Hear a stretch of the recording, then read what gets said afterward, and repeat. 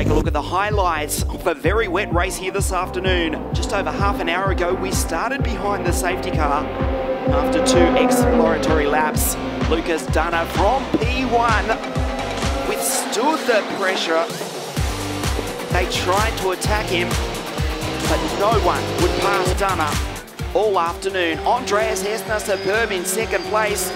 Ido Cohen and Ben Barnico, the 2 Carlin drivers, went side by side before Ben went by the Israeli, ultimately going on to finish on the podium in 3rd place. Big moment here for Ido Cohen and Glenn Van Berlo right behind.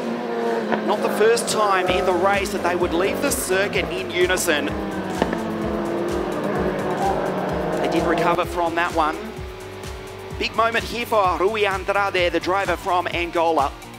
Went round twice, kept it off the wall and did take the checkered flag, albeit 1 lap down. Lucas Dunner, this was the moment Nicholas Cruton threw away a podium here this afternoon.